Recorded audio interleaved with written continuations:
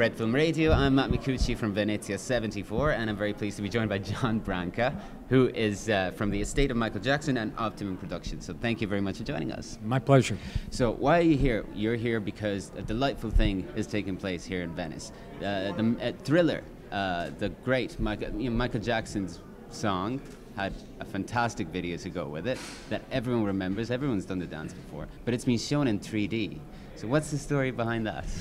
Well, Thriller is the most iconic and been recognized as the most influential video of all time, from the biggest selling album in history.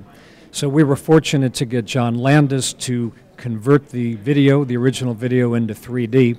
And to be able to see it in movie theaters is a brand new experience, both to see it and to hear it in movie theaters. Right. Where did this idea come from to turn it into the 3D format? Well, it's something we always wanted to do because the video is so influential, and every year you get crowds of people dancing the Thriller dance. So we felt it was about time. We've done some other fun things, and we did this really as a tribute to Michael. But why do you think, people just keep going back to it? Is it because it was like a new thing when it was first done? Well, I think that Michael was a perfectionist, John Landis was a perfectionist, and this video was revolutionary. Yeah. It changed the way music videos were made forever.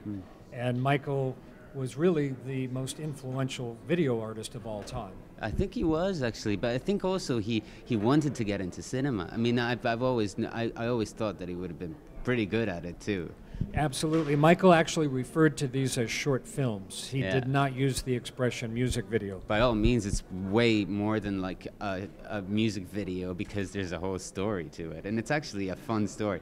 John Landis is coming up soon, so we'll talk about the creative process behind it, but I'm kind of curious, is there any, first of all, there's a making of documentary that's being screened here too, which is from the time, right? It was made at the time? Well, at the time, the normal music video cost about $50,000 to make.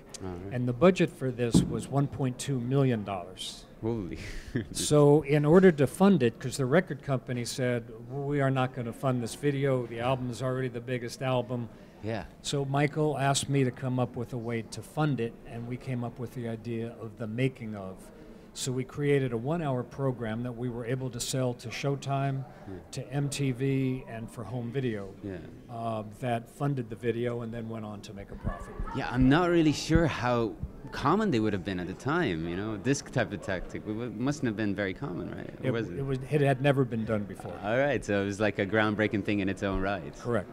Well, thank you very much for joining us. It was a great pleasure, and we'll also, I'm going to tell listeners that we'll be interviewing John Landis in a little bit, but for now, thanks a lot for talking to us about it. Pleasure is mine. And this is Fred Film Radio, the Festival Insider.